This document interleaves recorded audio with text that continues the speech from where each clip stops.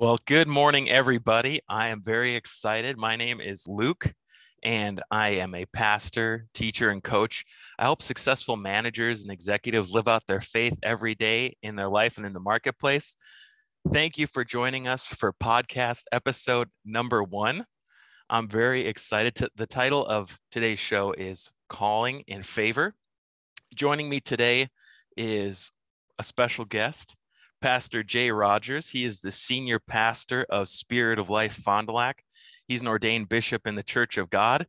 And one pretty cool thing, he's my pastor. So, Pastor Jay, thank you very much for joining us today. How are you? I'm doing good, Luke. Awesome. So I got a couple questions I thought to get us rolling. Can you tell us, what is your favorite book of the Bible and why?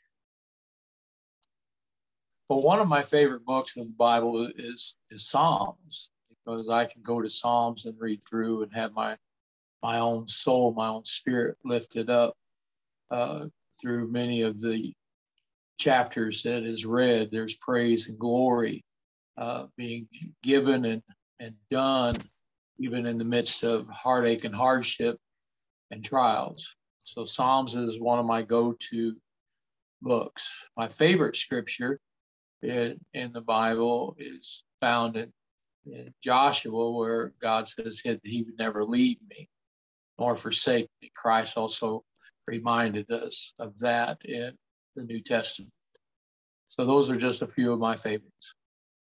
Love it. I know one thing that we've talked about is, obviously, as a pastor, scripture is a very important part of your day-to-day life. One thing that I think separates you from other ministers and people who are very active in their faith is your morning routine. Can you tell us a little bit about what you do in your morning routine? Well, one of the blessings that I have is that Annette and I, my wife, God blessed me with a beautiful, gorgeous, spirit-filled woman 32 years ago. But every morning we get up and we go through what is probably normal for most: getting up, putting coffee on, setting the dogs outside, and taking and getting ready for our work here at the church. But one of the things that I prize is that there's not a morning goes by that we don't sit down and have morning devotions together. Read through a couple of our Jesus Calling devotions. There's another one that she has been using on prayer. And we said, after we read the devotions and we discuss it, it draws us closer together and gives us a better perspective for the day that we're going to face. Annette is truly my best friend, and I'm thankful for her, but she's also a great blessing when it comes to my spiritual partner. That's one thing that we do as well, is that we pray for each other, and we pray for our church, pray for those that are going through some of the heartaches that they face, some of the physical things that needs to be prayed over. And that's how we start our day 7 days out of the week. I love it. I mean, that's a great model for anyone to follow. I wanted to talk about that because obviously there's the connection to God in the morning with getting in devotions, reading the scriptures, but I love how you focus on also connecting with your spouse. So often in life, I think one thing that gets a lot of people is life happens. The chaos of the day-to-day will just creep up, and then all of a sudden the day's happening and you're like, wait a minute, I didn't even get prepped and ready. I haven't even had my coffee yet. But I love that every day it's not even a question, that you are in the Word, connecting to God, connecting with your wife. And I think connection is probably a word that I would use to describe you. I think that's a superpower that you have, that I've seen, not only connected to the Word and your spouse, but everyone in the congregation and people that you are friends with, and people that from churches you don't even attend anymore, that you don't even pastor anymore. You're still connected with them. So can you tell us a little bit about how you stay connected? Obviously, there's like text message and Facebook and all of that. You connect really well in the Sunday services with people. Can you tell us why connection is so important to you as a minister and someone living out their faith? Well, to explain that a little deeper on why I do what I do it intentionally. Mm-hmm. If God can keep count of the hairs on my head, I can keep involved with people that He's placed in my life. One of the purposes that I have in connection is to remind them that they're not alone. And as I've suffered through my own life, I can be in a room full of people and I feel alone some days. So God placed it in my heart early on in ministry, and forgive me, I have a little bit of a tickle going on here, that through connection, people know that you care. And I believe caring for one another is exactly what God called us to do. Scripturally, in a few songs that we've sung, talks about they will know that we are Christians by the love that we have. And that's one for another. That was one of the commissionings that was given. Christ said, love one another as I have loved you. And the connections that I do, I reach out to people that have been a blessing to my life, but I've also reached out to those that really didn't want me to pastor them, that they've shattered our relationship, or something took place that it became fractured, not necessarily broken, but fractured. And I still pastor. It was a few weeks ago in the middle of the night that God woke me up and He laid somebody on my heart that, and I asked him, I did want to pray. I'll just be honest, this individual really did me exceptionally, my family, this church, exceptionally wrong. And I said, God, why did I have to? God put in my spirit, because they have no pastor. The pastor is a shepherd that comes in and tends to the flock. My intentions of connection is always to make sure everyone feels the love of Christ, not the love of a man, but the love of Christ, just reaching out, speaking into their lives, touching their lives. I'm a firm believer that it takes 3 touches: the spoken word, eye contact, and even a physical touch on a shoulder or a hand. God has blessed many, many times this pastor in knowing that someone feels the love of who Christ is.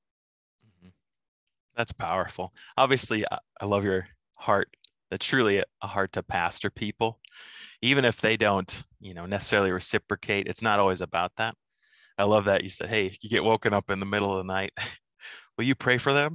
Sometimes I feel like God does that to us because there isn't anybody else.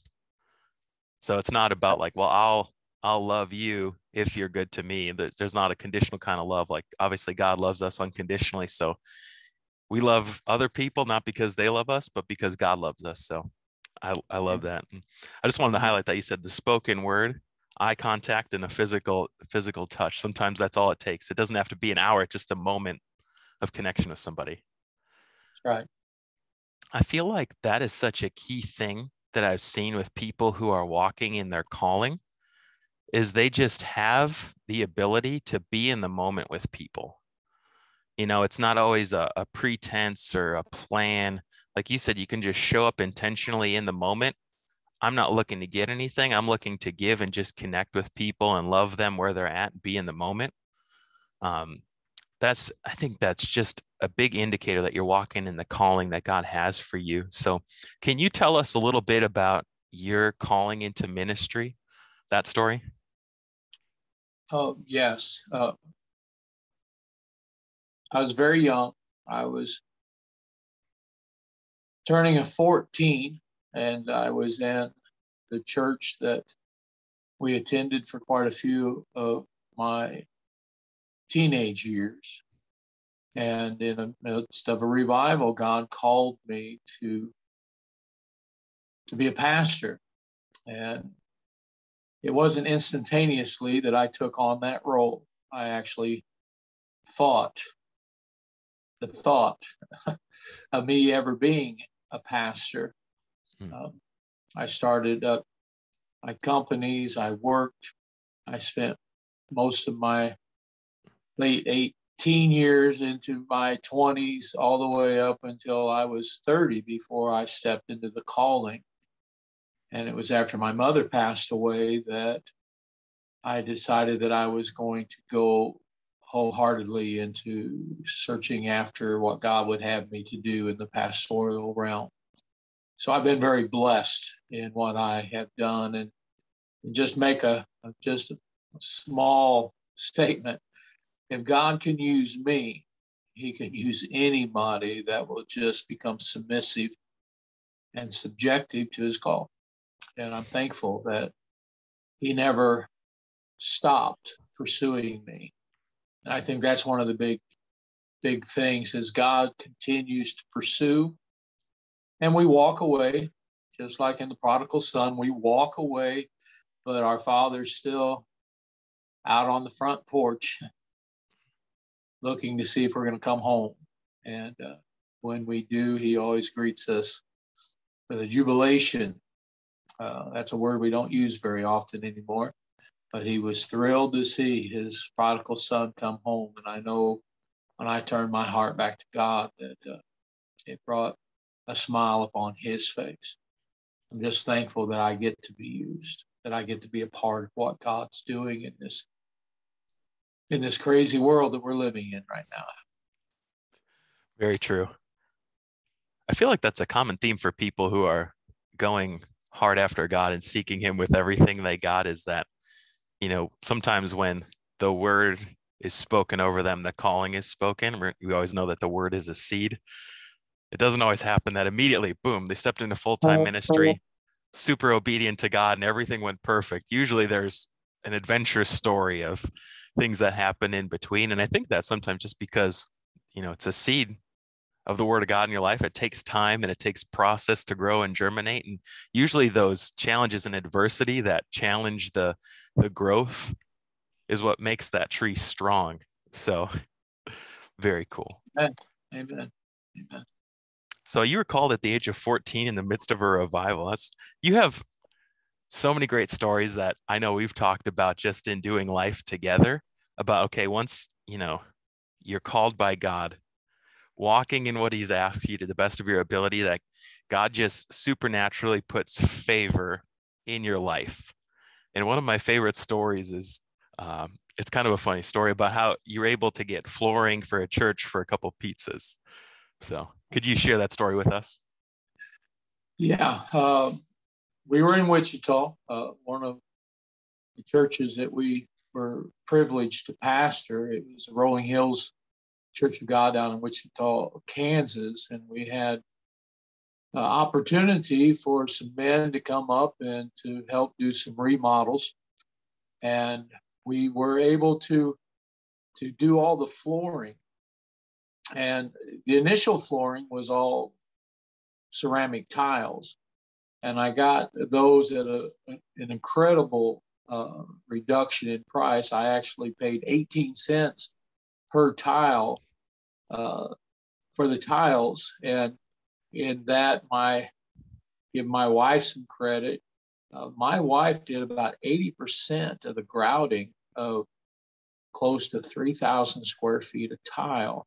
So she's always a worker, but we were blessed and we needed the mop board, and that's what you're referring to, the mop board. And I went to the wholesale place where we had made some great connections, and it was truly a God thing. It wasn't a Jay thing. It wasn't anybody there. It was truly a God situation. We bought tile that was normally $3 and something a piece for 18 cents a piece, and then I went back to see if I could find the mop board, the vinyl that goes on the walls next to the wall.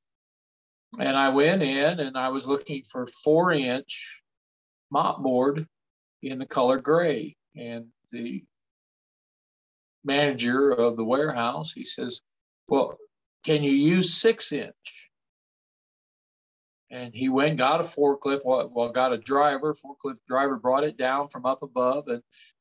And I said, well, yeah, 6-inch will work. And he said, okay. I said, well, how much is it going to cost? He says, oh, just buy the crew pizzas and you can have it. So I went to Papa John's, giving Papa John's a little bit of a thank you here as well. And I told him, hey, I need half a dozen pizzas, and I bought some soda, and the guy asked me what it was for, and I told him, and the manager at Papa John's gave me the pizzas. So for just a few 12 packs of soda, we got, I don't know how much that would have been worth, but God blessed us in that. And that was another thing of how God's blessings will just chase you down to touch you. You know, God's always doing things greater than what we can ever imagine. And I get excited over that. Mm-hmm. I love that story. Just how one thing after another, it's like a trail of blessings and favor, and just, again, making real connections with people. You know, it's like, oh, that's so cool how God just does that. You have another story like that where you were able to kind of get some favor to get a parking lot paved for a church too. Can you tell us that?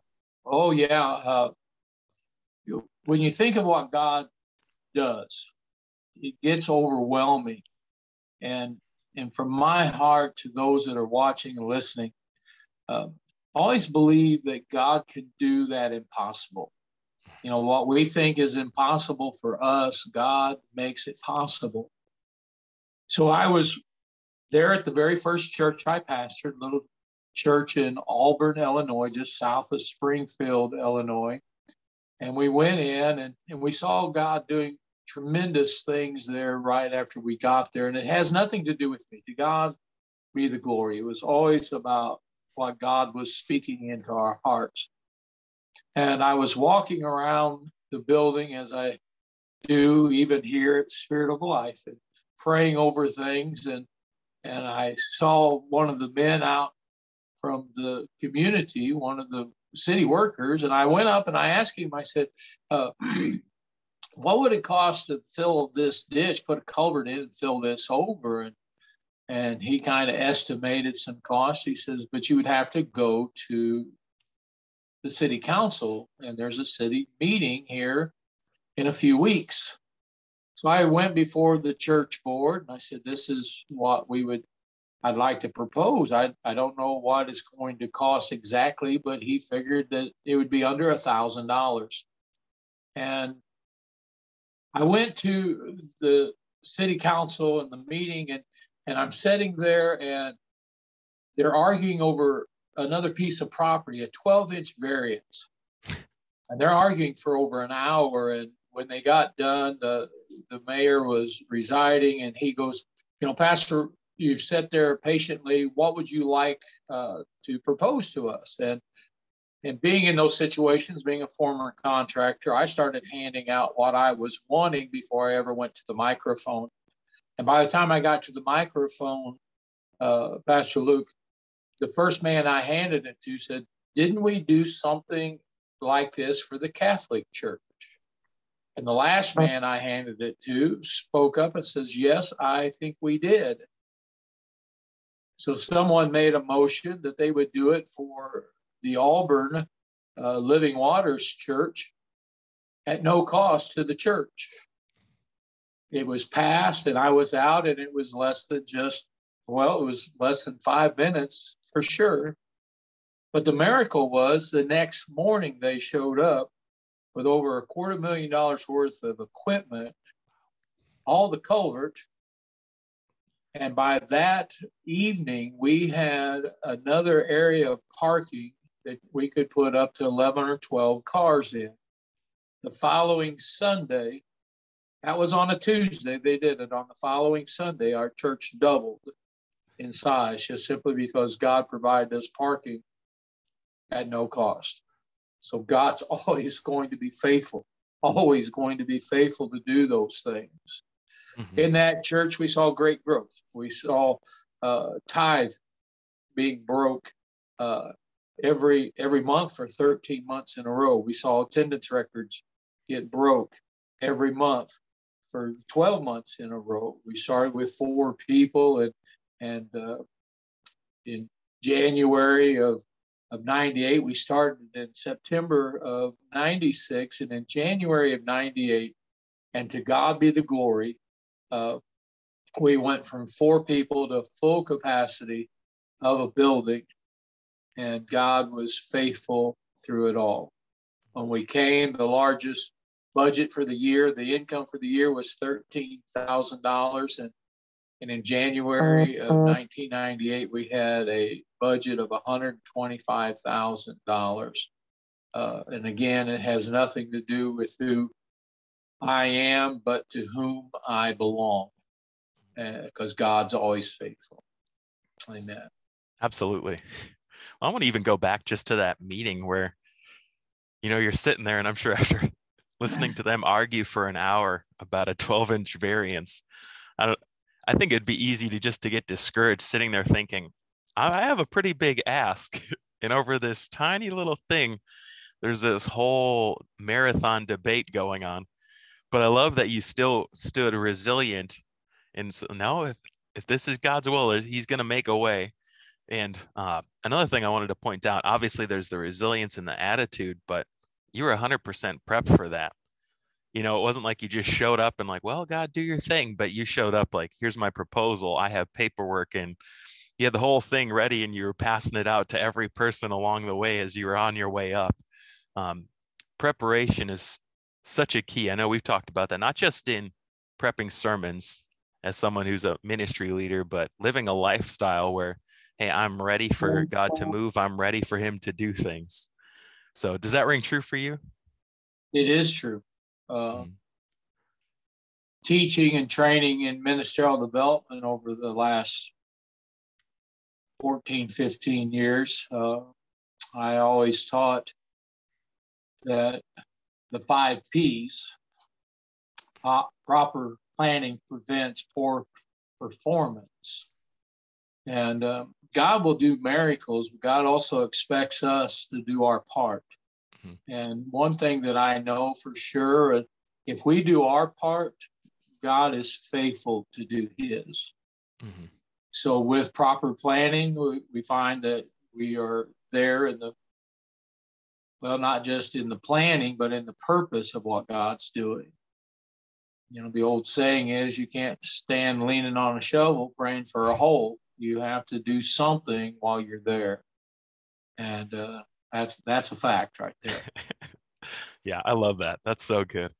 Well, and having that mindset, the mentality to be prepared, it's not just in the logistics of things, it's also in, I would say, your approach to ministry. That's something that we've talked about in how we present ourselves to newcomers to the church, to guests. You've always talked about, like, we don't have, people who just show up. We have guests that everything has been not only prayed over, but there's a plan and a preparation. And so when guests come into the house, they feel like a welcomed guest, not just like, oh, I'm a stranger or a newcomer, but everything has been prepped. Their experience from walking in the parking lot, through the doors, to the greeters, to the coffee house, to finding a seat with the ushers, everything is planned and prepared so that they have the best experience, not just with our church, but just, hey, is this what God is like? This, being around other believers, this is what that's like. So I love that. Like that. And that's something you said is kind of carried through your whole ministry journey, that every church you've been to has had that mindset. And that's why every church you've been to has been known as a rapidly growing church. Can you talk a little bit about that? Well, again, Luke, I have to give God all the credit. In the first church that I pastored, I had another pastor come to me, and he asked me what we were doing. And he asked what program I was using. And I was so green into being a senior pastor. And I give a lot of credit to the pastors that I had in my past. Matter of fact, my pastor now is Terry Watson. He pastors a church down in northeastern Arkansas called The Rock, and he grew that church with God's help from just a Bible study in the front room to a meeting in a garage, all the way up to now they have like 1,500 plus members. But I learned from men. Another great man in my life, he's passed away on Christmas morning with a sermon in his hand to go to church. It was Jesse Wiggins, a great man of God. But they all showed me on how to stay faithful through the processes and just listen to the voice of God. So this man came in, asked me about what program I was using, and I told him I wasn't using a program. I was just praying and listening to God, and he got upset and he left. I went next door into the parsonage, and I told him that. I said, I'm going to write a manual that every question that could be asked, the next page just simply says God. And God was faithful through it all. I remember one day at that church, I walked through and I had these blue 3x5 note cards. Don't know why they were blue, but they were blue. And I wrote things down on them, and I would walk through the church and I would pray over them. And I had one note card on this old upright piano, and it said, God, send us a piano player. And as I was praying, God spoke into my heart. He said, you're not asking what I want. So I picked up the card and I walked back to my office. And my office was just a small little corner room that was, you had to squeeze to get past the desk to get to the chair. But I picked up a marker, crossed out, send me a piano player. And I just wrote, whatever God wants. I took it back out and I laid it on the piano. And within a short amount of time, I had 3 individuals show up, and some of them are not with us anymore, but 3 individuals showed up separately, not knowing the others were attending. And they all came in, and what God blessed us with was the 3 main members of a group that toured professionally for 9 years, a group called Southern Cross. And that was our worship team. And God used them for miraculous things. We went from there, and we took a church in Northern Illinois, the Rochelle Church of God, and we saw great growth there, not because of who I was, but again, to whom I belong. And I would leave the parsonage on early of a morning, and I would walk down to the town square, and I introduced myself. And then after I introduced myself, I spent time with store owners and those that was working in the stores. And we would have conversations, and we saw the church grow. And I believe it was still about the connection, the family that we created, because every place we went, we were leaving family behind. And then when we left there and we went to Wichita, we were in Wichita for almost a decade. And from there we went to another place. It was a hard church, but we loved on people. The church grew, and we have pictures literally of where one side filled up and over the front, and it was a blessing. It was a blessing to see God work. And then we were called to come to Fond du Lac, and I didn't even know what a Fond du Lac was. I didn't know anybody up here. I didn't have any connections up here, but I know that when God brought us here, there was a purpose. And we went through a few years of heartache here, not because God wasn't faithful. It was just that time that he was having his way. And we're so thankful to be here now. And we call everyone that's a part of this church, we're blessed to call them brothers and sisters because they are our family. And it's a blessing to pastor them. And awesome. They do a tremendous job. You know, the church is one of the greatest churches, I believe, in the entire nation. And It's not Awesome. because of me, it's just simply because of who God is. Well, I want to thank you for joining me today. I just want to acknowledge you real quickly. Thank you for being my pastor.